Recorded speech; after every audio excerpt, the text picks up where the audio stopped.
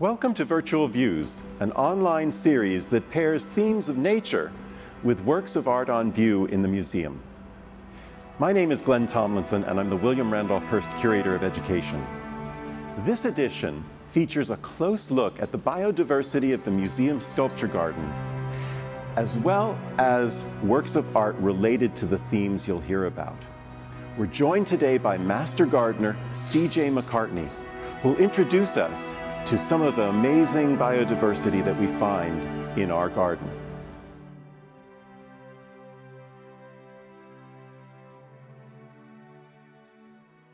Thank you, Glenn. Welcome everyone to the Norton Museum of Art Sculpture Garden. I'm CJ McCartney.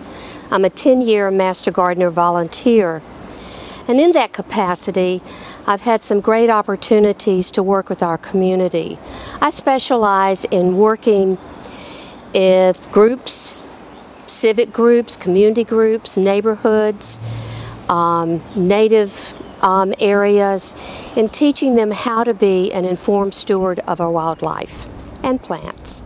And I do that in two ways: actually helping people design specialty gardens, as well as do community education in talking to groups, civic groups, and just about anybody that'll listen. I'd like to teach them more about how to be a steward of our natural world.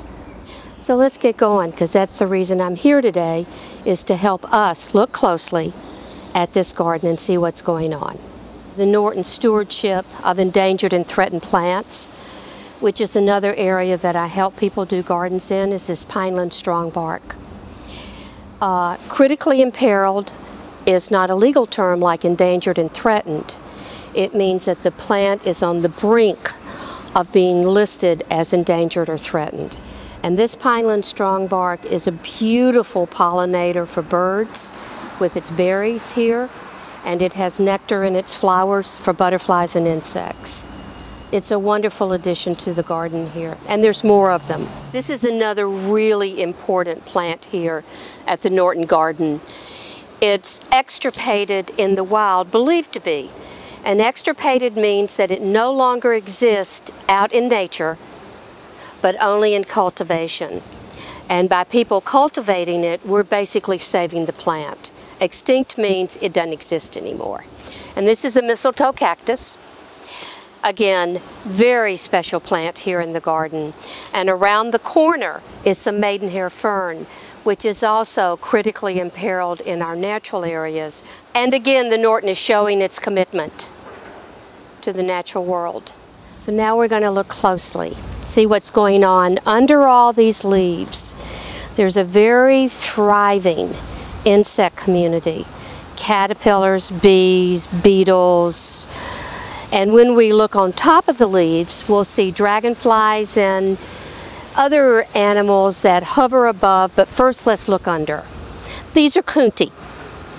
The coontie was almost eradicated, and by the late 30s, the Atala butterfly was considered extinct. Why? Butterflies are very particular. Certain butterflies want certain plants to lay their eggs, so that when they hatch, their caterpillars will eat the leaves of the plant. The plant is designed to be eaten down by the caterpillar. It's nature's pruning. And the plant will always be a healthier plant when it has that sort of insect life on it that it's designed for. And this coontie, by the 30s, was almost extinct. Not quite, because it was used for a food substance. And the Atala disappeared. No one saw it anymore. It was considered extinct for 50 years. And then a naturalist found a small colony of the Atala off Miami on a barrier island, and he brought the Atalas home and started encouraging people to plant coontie. And here at the Norton, we have coontie in 5 or 6 different locations because it's a host plant for this butterfly.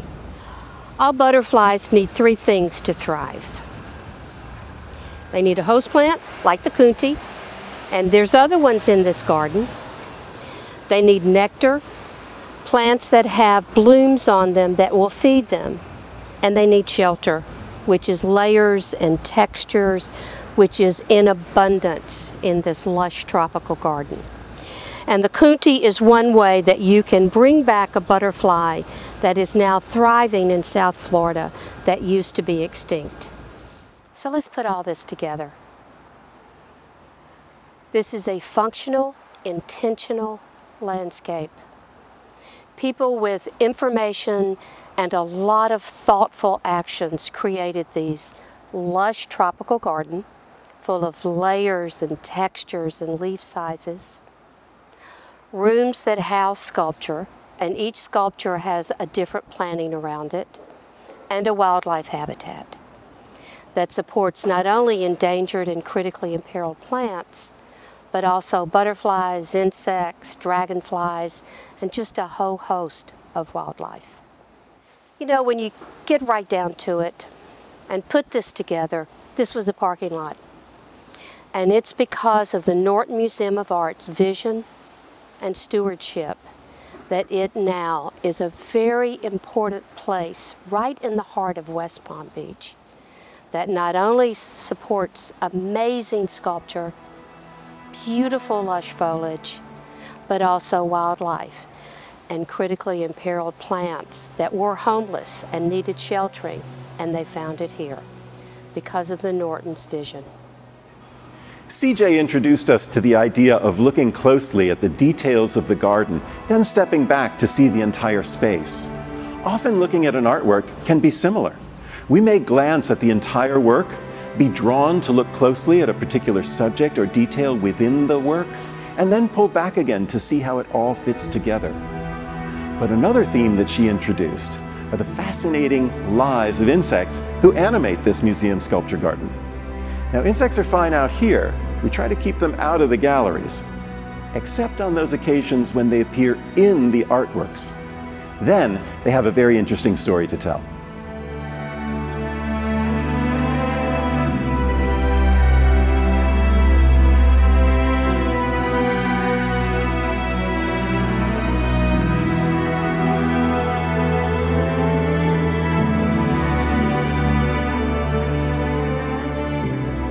On the third floor of the museum, among European portraits of nobles, devotional paintings, and mythological scenes, you'll also find a very convincing painting of a game hen and a kingfisher strung up and hanging on the wall. This is a game painting, a type of still life that became very popular among middle-class art patrons in the Netherlands during the 1600s.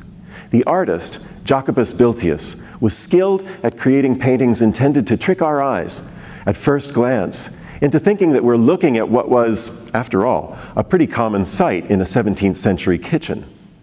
As we look closely at the Biltius painting, we notice that the game hen and the kingfisher are joined by 3 flies, a beetle, and a spider, all casting realistic shadows as they climb the wall. The insect's minutely accurate depiction was due, in part, to the development of the microscope in the Netherlands during this time, as well as a fascination with optical reality that's led to the great lenses we have today, and the growing popular interest in science. Another Dutch artist of this era was Johannes Bronkhorst. The Norton possesses one of the artist's small watercolors of beetles. Though a baker by trade, Bronkhorst painted natural subjects on the side, many of which were later engraved and printed as images that became part of a growing body of scientific knowledge, categorizing and classifying the diversity of life. But turning back to the Biltius work, there's more going on here than scientific analysis. Remember that still life paintings often shared moralistic messages in symbolic terms with a very religious public. In Christian symbolism, the fly was associated with the brevity of life, and the spider with death and decay. In this light, the insects in Biltius's painting are there to remind its original Dutch owners of our own short lifespans on Earth and the promise of salvation.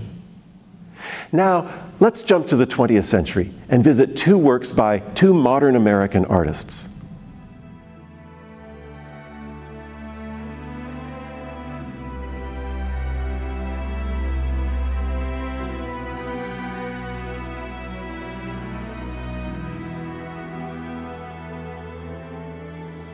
Italian-American artist Joseph Stella painted Tree of My Life. It's on loan to the Norton Museum through June of 2021 from Art Bridges. It was painted in 1919, just as Stella was gaining fame for his large works depicting New York's industrial monuments, such as the Brooklyn Bridge. But while those subjects brought Stella great acclaim, he would focus on the natural world more and more in his subsequent art. In this work, we seem to enter a garden, and just like our visit with CJ, the animals and insects may not be apparent at first. As we look more closely, they begin to animate this large canvas. Unlike Biltzius' realistic species, though, most of the butterflies we see in Stella's painting are inspired personal creations, in keeping with the colorful way that Stella described the evolution of his art. As he said, quote, "Unexpectedly, a great clarity announced peace, proclaimed the luminous dawn of a new era. And one clear morning in April, I found myself in the midst of joyous singing and delicious scent, the singing and the scent of birds and flowers ready to celebrate the baptism of my new art." Stella is talking about transformation in the world, perhaps after World War I, and in his art. Perhaps his fanciful butterflies are intended to evoke the very metamorphosis that Stella recognized in his own creativity.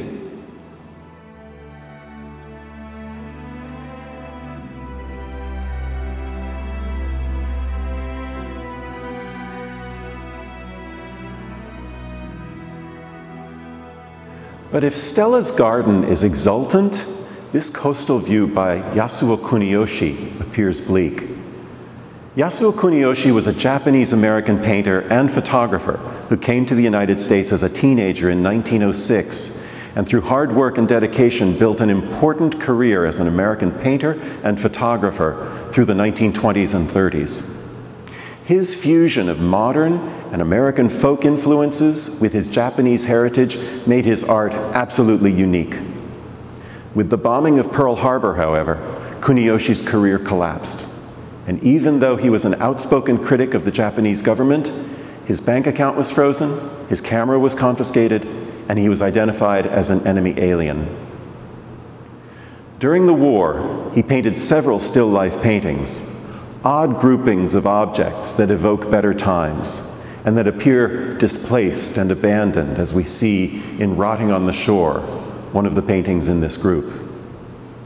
Two insects appear in the painting on opposite sides of the canvas. A dragonfly on a brown form at the lower right suggests to many viewers an ancient insect encased in amber. On the left side of the door frame is a praying mantis. These insects have traditional meanings in Japanese culture.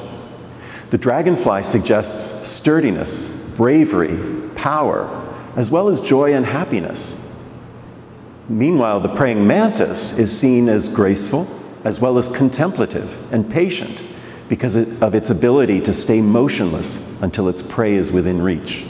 It could be that Kuniyoshi included these insects to suggest that not only his power, joy, and happiness were frozen in time, but that his only option was to remain patient through the war and the discrimination to which he was subjected. Thanks for joining us for Virtual Views. Please visit the Norton Museum of Art again soon to find your own favorite subjects in the garden and the galleries. Until then, thanks for joining us.